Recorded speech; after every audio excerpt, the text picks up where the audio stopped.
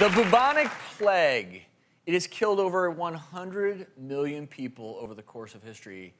But it was considered to be a concern of the past, right? Well, here's one of two reported in the last 6 weeks. For the last 2 months, 59-year-old Paul Gaylord has been full of medical tubes as he lay motionless in a hospital bed. He's been fighting a rare illness, the plague. See you later. But now he's allowed to head home.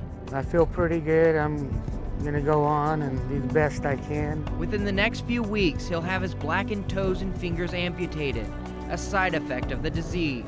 As the recovery process continues, he's very thankful for those who saved his life.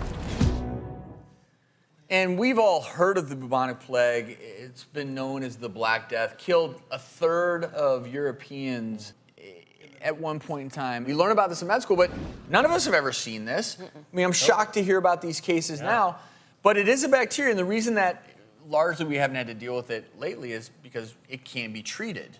But back in the day, it was deadly, and as Paul's case has shown, can still wreak havoc.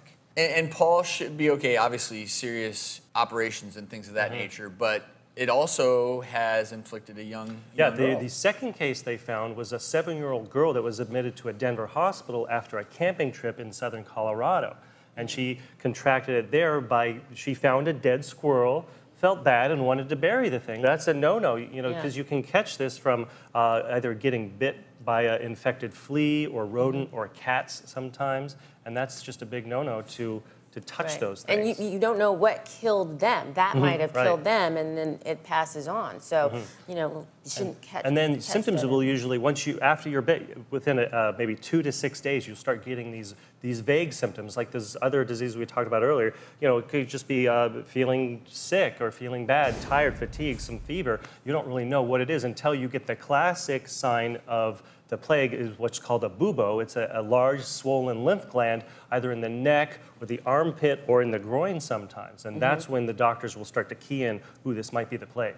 Yeah, without that, you would, on physical exam, this could be any other illness. If you, God forbid, are having these big buboes and you have these other symptoms, you need to seek attention, because without treatment, the death rate is over 50%. IV fluids, antibiotics, Paul's lucky to measures. be alive. He is. But the good news is these are two, as far as we know, isolated cases. Just be aware of it, but don't live in fear of it. And Paul obviously has a long road ahead of him, but luckily he has a huge support system. We wish Paul the best.